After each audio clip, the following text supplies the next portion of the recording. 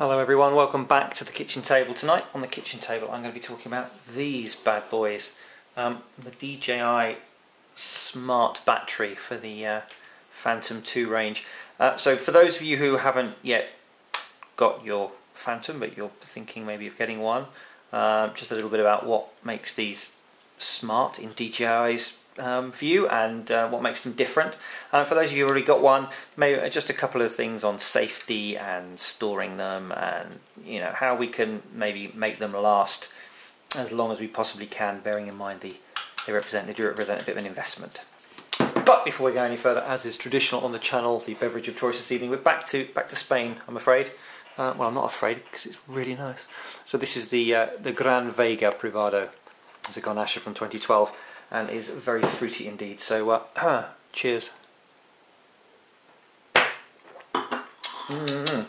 So yes, here we are on the kitchen table talking batteries. So this is a lithium polymer battery. Now, those of you who've watched the channel for a while will realise I'm no scientist as far as I'm concerned. That could mean that this is full of tiny little lithiums swimming around in a sea of polymers. I don't know, there's probably a Wikipedia page, isn't there, if you want to know about the chemistry of it. What I do know is that they have a very good power to weight ratio, and they deliver that power for a substantial chunk of the kind of percentage that's in there. And though all those things make them really suited to kind of aerial model aircraft and stuff, and they've become pretty ubiquitous now. You probably won't find them model airplanes, certainly, or an aircraft that doesn't use lipos for those benefits. Traditionally they used to look like this, and they required two wires because they're made up of multiple cells. If one of those cells is reading a lower voltage than the others, it's that lower voltage, the lowest voltage one, that will trigger things like low warnings and so on and so forth. You don't want to get to a stage where they're completely out of kilter, so it has this extra thing called the balance plug, and when you stick it into a special charger you put this into it as well, and then this makes sure that each cell individually is balanced across all of them. So what makes this smart from DJI's point of view is that they've done away with the necessity to have a separate charger, a specialist charger with a balancing port, and remembering to plug it in, and what button do you press for a balance charge, and so on and so forth, because basically they've built that all into the battery. In there is a chip which handles all of that stuff, which means that the charger that comes with the aircraft when you get it is basically just a power brick. It just shoves voltage in there, and the circuit inside handles all the balancing, which is brilliant. It's also fairly smarter than the average one, I guess, in that it's got this little fuel gauge on the top, which can be very handy if you've got more than one, because if you're in your flight case, which one's the fully charged one, you hit that. Oh yeah, it's that one. And also you can see these relatively easily from the air, not that far away, but if you've got it flying close to you, then that could be just a double check. That's another thing that makes them smart.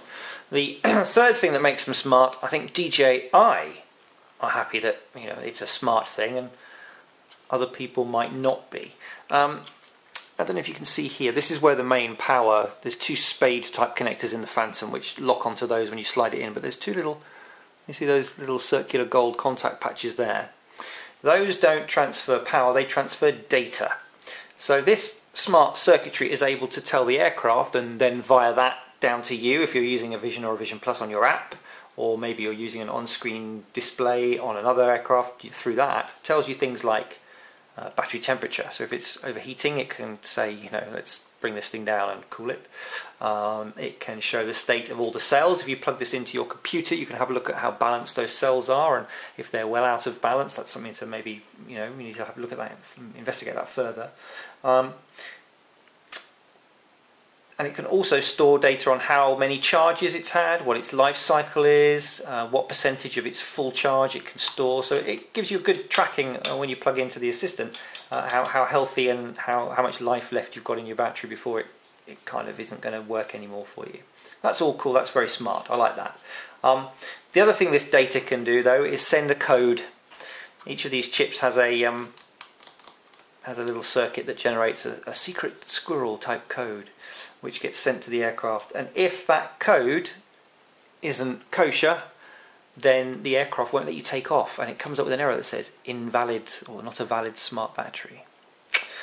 You can get that error if you've got dirt on these contacts or anything that's got jammed in there and you know, cuts off the signal. If you get a piece of paper, that's what happens. I did that to test it when I first got it. What's causing, you know, what could cause that? And just basically not having those contacts. Now, because of that, there have been some attempts to produce a should we call it a compatible battery? No, let's not be kind. To knock off, to clone and hack these. The first one was a few months ago, and it was an orange. It had, this part was orange, and it was very cheap, probably half price of these. But people's aircraft fell out the sky when they tried it. They were badly made. There was problems with the cells. The aircraft just went, oh no, I'm suddenly out of power completely, and plummeted to the ground. Of course, if you had an orange one of these stuck in there, you ain't covered by DJI's warranty because it was not a genuine battery. The other thing I've seen recently is one that's it looks more grey, and it's about 3/4 of the price, and is meant to be sort of guaranteed and everything else. But do you know what? If it was me, and as it has been me, I would just rather save up for another couple of months and get a genuine one for the sake of saving 40 quid. I know it's a lot of money and times are hard, but you know, this is the only thing that's providing juice into those motors, and therefore keeping it up. So it's probably a false economy, I think, at the moment. But that's just me. Go and do your research, see what they're about. So that's what makes it smart, and that's one of the downsides, that because it's smart, it's proprietary. You can't just buy one of these and for 30 quid, you have to buy one of these for 105. So you might want to take that into account. You get good flight times, but even so. They're very convenient when it comes time to swapping the battery out. You land, you pull the tabs, it slides out the back of the aircraft, you get you another fully charged one, you pop it in, bang, you're off pretty much. It's not massively quicker than one of these, but there's Velcro to hook around, and you've got plugs here to connect, and you've got to make sure that this isn't fouling anything, and so it is slightly more involved. So this is sort of more like a cartridge system. So it's pretty good. Safety. LiPo batteries are, well, have a look on YouTube. Some people on YouTube, there's quite a few adverts of LiPos going up in flames. Most of them have been people deliberately puncturing them. Don't puncture these. Have a look at those videos. You'll see people taking ones like this that are end of life outside and sort of dropping knives into them and stuff. And there's a bit of a chemical reaction that happens. Also known as fire. Jets of flames and stuff. So just be careful with these. They've got this little plastic cage, which is cool. It's very good. But these bits are still open. Please don't sort of store them next to anything sharp, like if you've got them in a box with, I don't know, X-Acto knife or sharp screwdrivers or something. Keep them away. Just don't puncture them. The other thing is, please don't leave LiPos of any manufacturer on charge without sort of you be keeping a reasonable eye on them. That way, if you do see anything issues like them puffing or starting to smoke, you can get them out of the house damn quick. There have been documented cases, quite a few of them, not with the Smart battery, I hasten to add. I don't want to scaremonger about this, but with other standard LiPos, where people have left them on charge, gone out for the afternoon, come back to a completely fire-gutted house. Okay, please don't go upstairs to bed and leave these charging downstairs or anything like that. Just safety first. Yeah, I'm sure they'd be fine, but if while you're charging it, they should stay completely cool. If they start to feel warm when they're charging, they're not right. There's something wrong with them. I would stop using them and go and put them somewhere safe, personally. Other thing about storage, LiPo batteries don't like being left for long periods of time fully charged, or neither do they like particularly being left on low charge either. There is a sweet spot in the middle. It's somewhere around between 40 and 55% of charge, which is why when you buy your Smart battery or even one of these, you'll find they're roughly 50% charge. And in that state, they can last for months and months and months and months with no deterioration in their ability to hold a charge.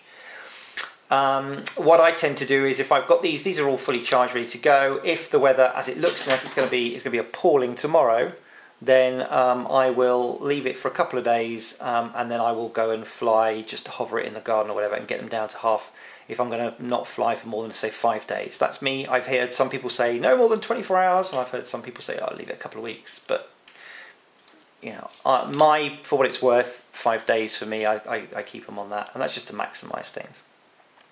The other thing to do is please don't keep them inside your aircraft. A couple of reasons for that. One, obviously it could accidentally get knocked on. It's very unlikely with the double press system, but you know, there could be some sparking, you never know. But the second reason is that those data pins, if you keep it in, are going to be in a compressed state. And the longer they're compressed, the more likely they are to not want to uncompress very well. And you might start getting errors because those pins, if they're constantly compressed, won't then reach the pads. People have said to me, yeah, but you know, when I bought mine from DJI, the battery was stuffed in the back of the aircraft. And I said, yes, but if you look carefully, it was put in only that far. So that there was no contact with the spades and no contact with the pins. So that would just be another top tip. Other than that, that's about it. So yeah, pros, good power to weight, easy, you know, plug and play, got the battery, but we like that. Cons, expensive, proprietary, so you're kind of tied in. Yeah, those are how they roll.